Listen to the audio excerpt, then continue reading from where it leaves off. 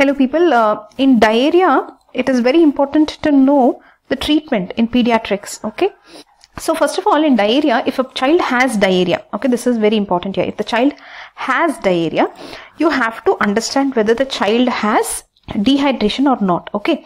So here there are three things that you have to, you can classify as whether the child has no dehydration, or it has some dehydration, or it has severe dehydration. Okay, this is what you have to understand. You have to classify. As the baby comes to you, you will check. This baby has diarrhea. Okay, the diarrhea is the chief complaint. Okay, there are some loose stools, watery stools more than normal frequency. Okay, fine. Does this child have high dehydration or not? Okay. So how will a non-dehydrated child be? So you will only say non-dehydrated means I think the child will be totally normal. I will not see any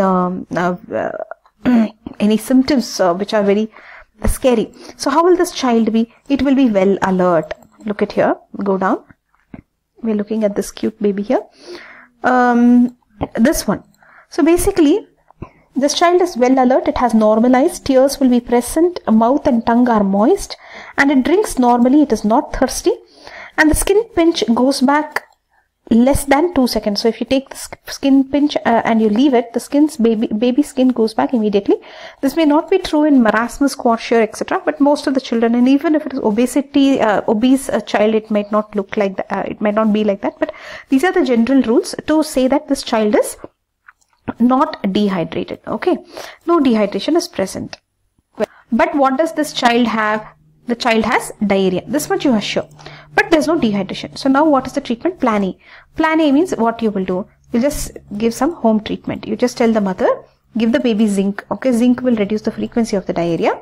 This is very important. And then you will ask the mother to add some extra fluids, right, to the whatever she's feeding. Continue feeding and come back if there are any danger signs. Some things like lethargy, if the child's condition continues to deteriorate, right, then you have to come back. And you can follow up after 4 days in this way.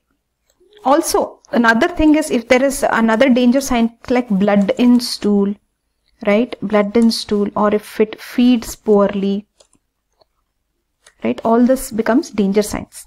What else we saw? Deterioration. All this will become danger sign. Then we will have to come back. Okay, so did you understand plan A? Plan A is done, people. So now let us move on. Now this baby which has come to you with diarrhea is looking like this. It is irritable.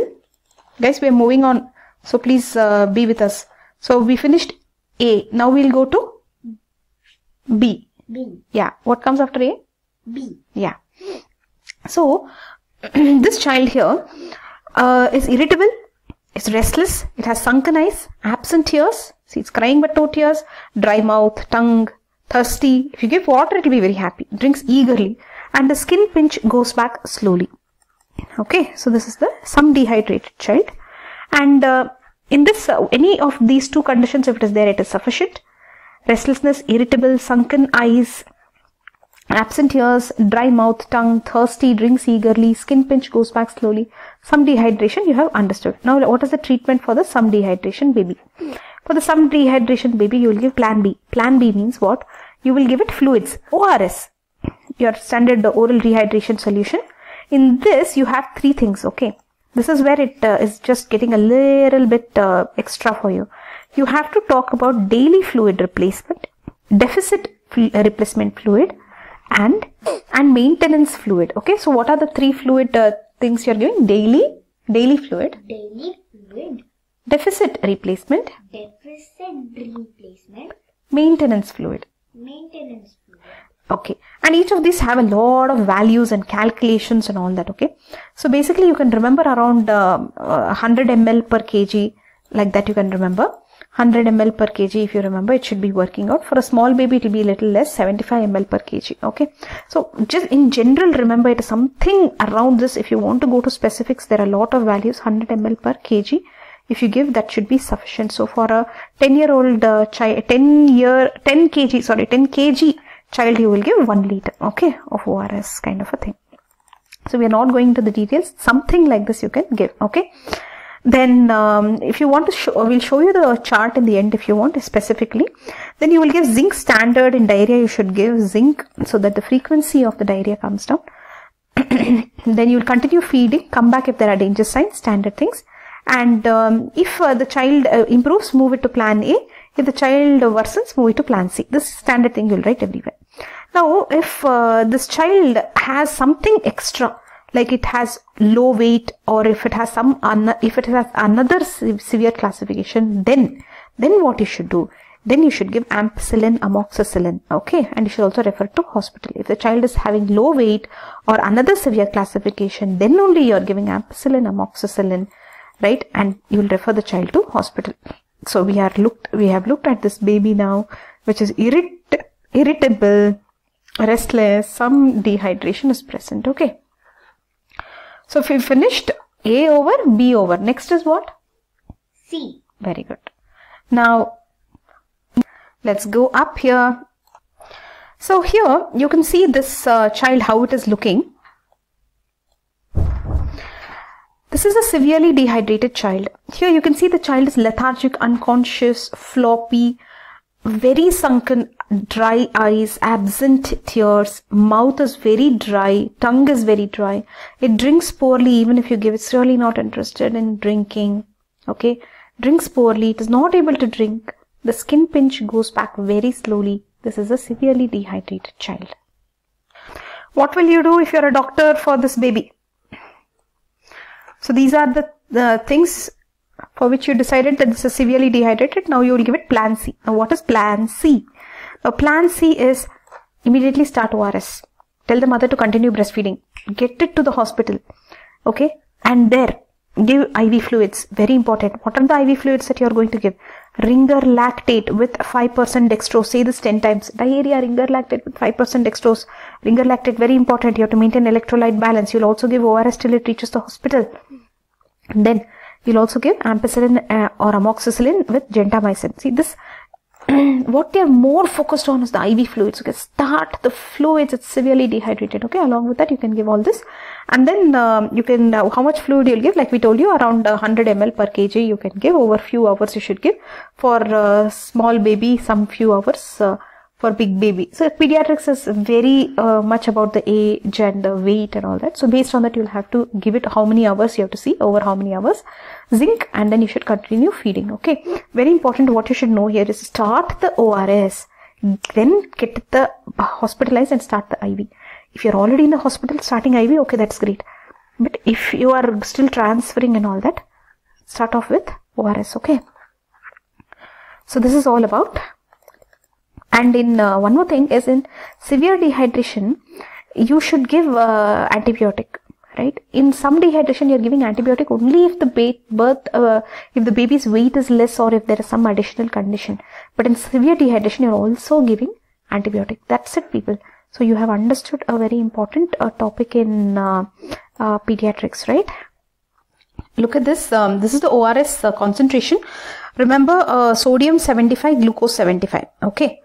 Citrate 10, potassium 20, chlorine 65. Is it possible for you to remember? At least remember sodium and glucose are same, 75.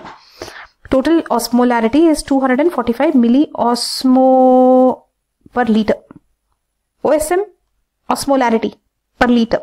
You have to mix this one packet in 1 liter. Nowadays you are getting smaller packets which will require less water also. Okay. Just look at this here. You have so many types of ORS in the world.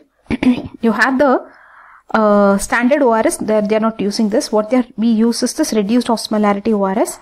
This is the one you saw now. See, the total osmolarity is 245. So this is the reduced osmolarity ORS, sodium 75, glucose 75, you remember, right? There is something also called as Resomal. Resomal is this rehydration solution for malnutrition. So these people will get a little less sodium, okay?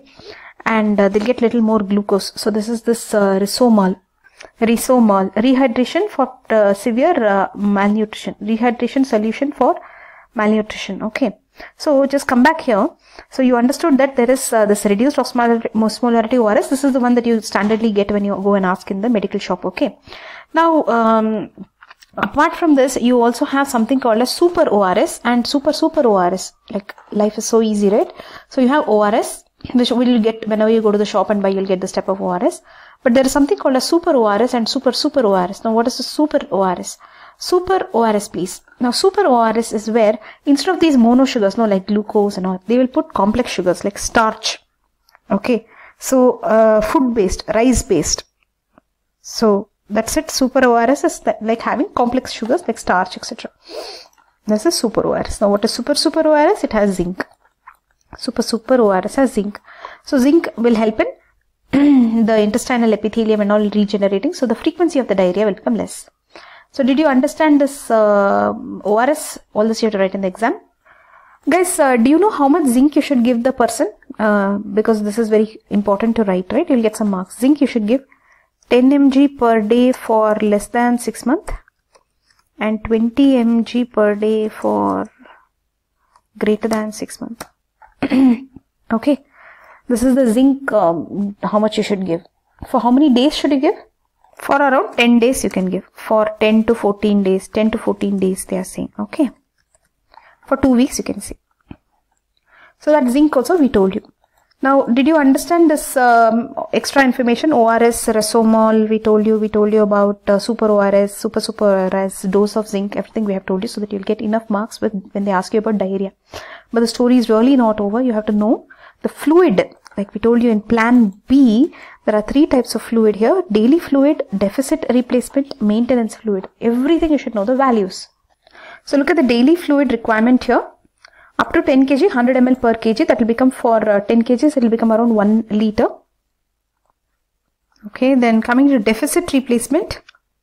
So this is the deficit replacement, 75 ml per kg. Then you have maintenance fluid therapy. So we are telling you around 10 kgs means it will need 1 liter. Okay. This is one more table. And this is the other table. Okay.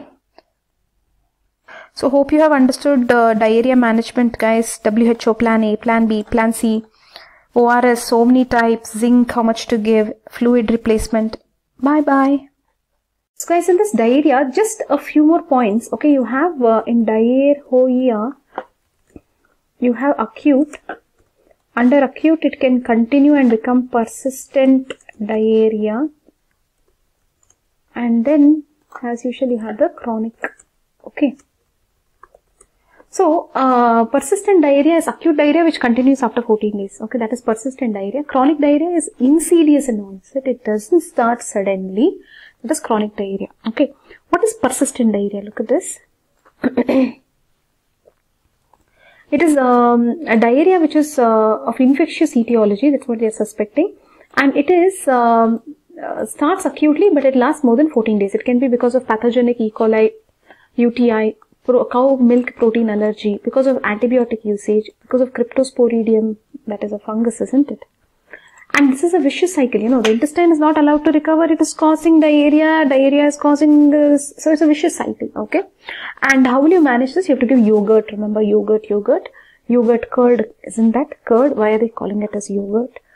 So basically, it will have less lactose. Okay. If you want to give milk, then you can mix it with cereal. That's what they are saying. And then you should always give multivitamins and minerals like copper, iron, magnesium, zinc. So you should give vitamins for these children. Persistent, right? So you want them to recover. So you will correct, same principles only, you will correct dehydration, electrolytes, hypoglycemia, right? So what will you give? Ringer lactate, 5% dextrose kind of a thing, right? The same thing. Electrolytes, hypoglycemia. Then you will do some evaluation. Nutritional therapy, we told you. You should give yogurt, okay? Yogurt you will give. Then, there is some diet here. So, reduced lactose. So, you will give yogurt basically to these people, right? Then, chronic diarrhea. What is chronic diarrhea? Just now we told you. Focus people, what are we looking at now? Chronic diarrhea, persistent over. Chronic is insidious in onset. And the causes of chronic diarrhea is a huge list. This. Chronic diarrhea causes cow milk protein allergy, lymphangiectasia, lymphangiectasia, urinary tract infection, cystic fibrosis, immunodeficiency, celiac disease, tuberculosis, chronic always rate of tuberculosis, inflammatory bowel disease, giardiasis, they have some parasite there. So you should think about all this, okay? And like we don't have enough types of diarrhea, now we have more diarrhea. Look at this. Small bowel diarrhea, large bowel diarrhea. Small bowel diarrhea means what will be there? Small bowel diarrhea means there won't be blood and all, but there will be absorption problem, right? Because small bowel, so much of absorption it will do. So malabsorption will be there. But large bowel means blood will be there in that, okay? So absorption wise carbohydrate, protein absorption, that is not a problem with large bowel, okay? What else you want to look at? Look at it and understand. They're saying if it is because of small bowel, there is unusually offensive smell to the stool, okay?